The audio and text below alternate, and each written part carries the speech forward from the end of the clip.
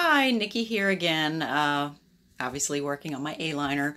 So every now and then I do come up with a brainchild that I think will work, but this one actually worked.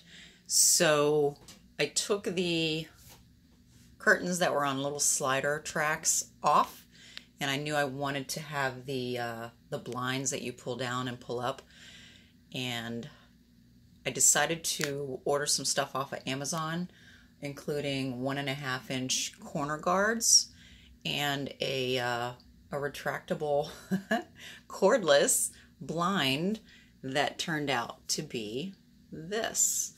So this little nugget actually turned out pretty well. And you can see here, I'm going to pull the blind up just by lifting. Some pretty amazing stuff right there.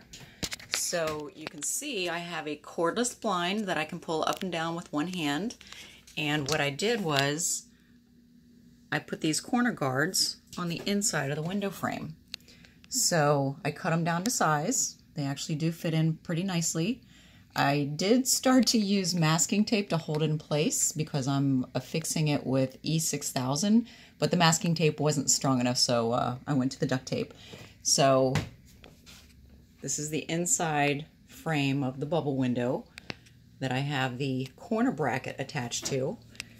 And then this little blind here, this cordless blind, has a strip of adhesive up here that it came with. It's designed for homes, obviously. You just stick it up in the frame and you're good. So again, just want to show you how easy this is to pull down with your fingers. And voila, you have a blind for about $35, $40, the cost of the blind itself and the corner brackets, as opposed to some of the prices that I've seen for custom A-liner inside the window frame blinds that I've seen prices for about $250. So I wanted to test this one first, then I'm going to work on that one, and then I'm going to see if I can come up with a solution for that big monster. So it may be two side by side. I can find the same kind of blind in that width. My problem is what I'm going to use as a track, because I can't find anything that is going to be a little bit wider to support the bigger blind. So hopefully this helps and inspires you to think outside the box and maybe do something else. Until next time, I hope this helped.